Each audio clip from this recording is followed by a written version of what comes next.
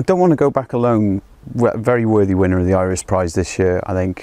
Really simple story, but actually giving us a little bit of insight into something which we don't necessarily see in certainly LGBT short films, which was, the central character is blind. And so I think that we have the world from his perspective to a certain extent. And just a really sweet story with a kind of uplifting ending, which in itself is very short, is very unusual.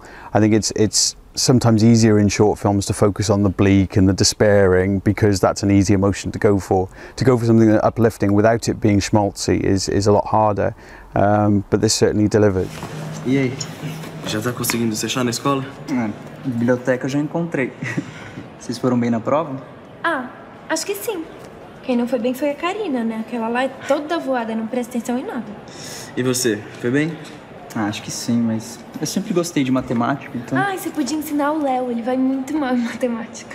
Eu queria ver se você tivesse que resolver equação em braille, se ia gostar. Nervosildo. Essa prova vale pouco mesmo. Se você quiser eu posso te ajudar na próxima. Você devia aceitar, Léo. Em 2 semanas tem prova e você não vai repetir por causa de Bhaskara, né? Bhaskara, né?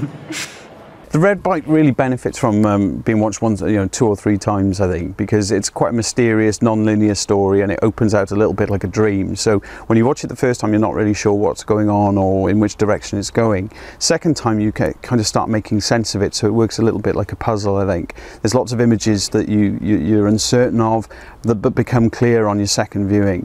So a really interesting film, nice central performance, and just beautifully shot as well.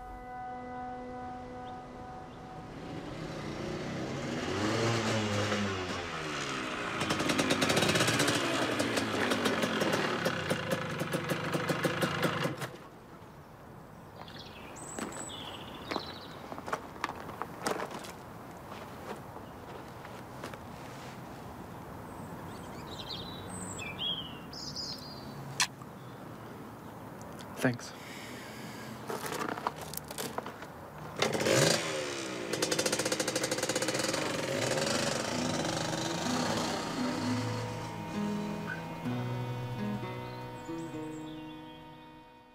August was a great feature film, very, very subtle performances, and just kind of very intelligent look at the kind of emotional ramifications of the ex-boyfriend coming back into a situation.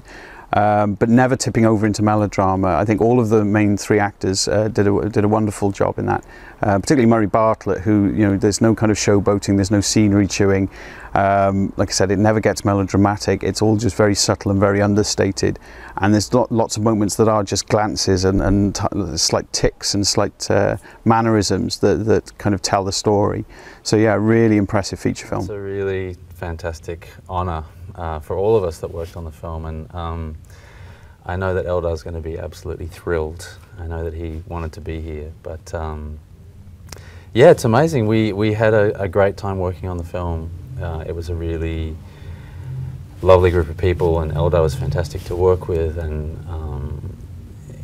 so you don't think about these kinds of things. Well, I don't. I don't think Eldar does much either while you're shooting. You're just sort of doing the thing. So it's lovely to find that people respond to the film, and especially when both of us, Eldar has been at Iris a couple of times, and now this is my first time being here, and loving it so much, and Eldar has always raved about the festival and the people here. So it's especially lovely to get a positive response from a group of people and a festival that you really like and admire. So yeah, it's a great feeling.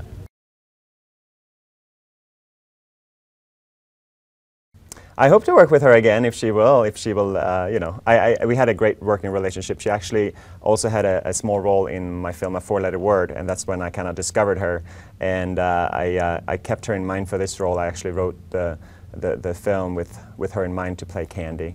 And when she read it, she was like, absolutely, I can't wait to do it. So she's, I hope we get a chance to work again.